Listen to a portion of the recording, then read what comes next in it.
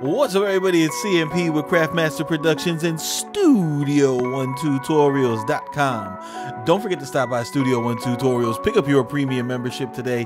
It is 50 cents a day. And don't forget to stop by CMPKits.com and get yourself a copy of Trap Chords for Scalar. 40 premium trap chord presets. And it's all right. If you don't have Scalar, if you don't have Studio One, you can use it in Live. You can use it in FL Studio because we have added the MIDI files in there for you because we love you all. Now, today we're going to be looking at it's a new year, it's a new you, it's a new me, and we're all on to bigger and better things. Positivity, wealth, affirmations, manifestations, black magic, devil work. Okay, we're on to new templates, right? Every year people come back to the channel, they start recommitting themselves to their goals, and they see my videos and they're like, whoa, guy, hold on one second there, guy. I noticed the new plugin in your template and I need you to send me the file. Well, first of all, I don't send files to templates because I find it counterproductive. If you go to my beginner playlist and you watch my template video, I'll take you step by step how to make this template, because I feel that all you guys should know how to make templates and customize them as your own. But there has been some changes to mine, so let's go through to the first big change that you're going to notice is I have added Sublab as my 808 trigger. And the reason why I did this was because when you use it the way that I use it, you'll notice that I've got the green and the purple fader turned all the way down, and all we're using is this sampler track in the middle. So this is just like using sample one, but with added features, because what Sublab allows you to do is drag any 808 that you want onto the sampler, and if it centers the pitch on the root note, and you don't have to figure that out. And what that allows me to do is that it allows me to use every 808 that's in my arsenal, because not everybody centers their pitch on C when they make their packs. On top of that, not everybody tells you what pitch their 808s are in, which is suspect. So this is really cool. It also has a glide that will sync to the note length that you want it to sync to. So a really powerful plugin. I like it, and it's working out great. One thing that I did with my drums is I went ahead and I turned off the LFO and I turned off the pitch. I don't know if it's a placebo. I think it sounds better. It doesn't hurt to do it or not do it if you're not using those.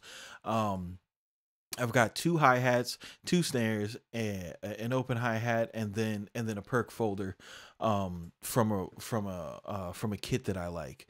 The next thing that we have is my band bus. These are folders. Again, in my original template tutorial, I show you how to make these folders. Instruments that I have used in these folders are as follows. That's not supposed to be a scalar. That's supposed to be a serum. So we're going to fix that. But I have a serum in here, which is to make the drill wubs. Okay. You got to get your wubs on when you're making your pop smokes and the like. All right. When you're on the block with your mates. Let me just put this in here. Mom. The other thing that I have is I have the Mellotron from Arturia. I really like this instrument. It has a built-in tape saturation and wobble on it, which makes it really cool. One less plugin to use. The Salina Strings, I like these strings, super 80s horror movie vibe. A contact library, which I usually use one of the output libraries with. The DX7 from Arturia, which gives me I like this for the bells and the VHS flute. The Prophet, you already know what time it is when CMP gets busy with the Prophet. And Omnisphere, because Omnisphere is the GOAT. We'll never stop using Omnisphere at Craftmaster Productions.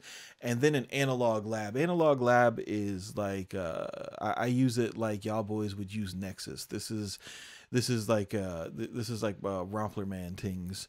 You know what I mean? So that's where that is as far as my instrument bus. For samplers, I just keep 2 Serato samples on deck.